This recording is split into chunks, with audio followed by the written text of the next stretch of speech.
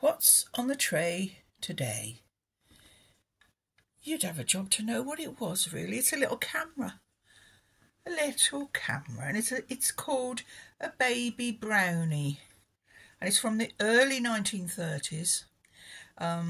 It's made of Bakelite, which is one of the earliest. It's a phenolic plastic. And the design of it is like, it couldn't be anything else other than Bakelite, really. It was designed by someone called William Teague, and he knew what he was doing. There is an earlier plastic camera called the Kodak Hawkette, but that opens up on bellows and it's flat Bakelite. It's not as good as this one. This one looks like it's been moulded.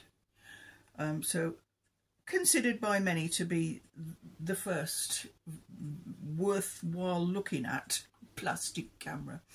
The baby Brownie. The way it works is this: you pull that up, okay, and that's what you look through. Take your glasses off first, of course, as you look through there like that, okay. And while you're looking through there, it's very easy to use the mechanism, which is here. That took a picture then, or it would have done if I'd had a film in. It takes a 127 film, I think, which is two rolls, one either side, and it pulls through, and you pull it through with that.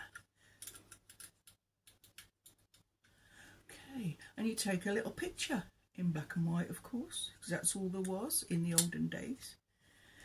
And there it is, the Kodak Baby Brownie, made of Bakelite. The proper word for Bakelite is polyoxybenzyl methylene glycol anhydride.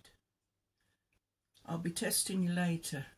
Okay, that's invented by Leo Baekeland. He lost the patent. The patent ran out in 1927, so everything made in Bakelite then you could use it for making anything you like.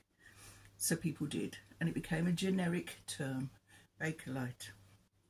Beautiful little camera, isn't that sweet?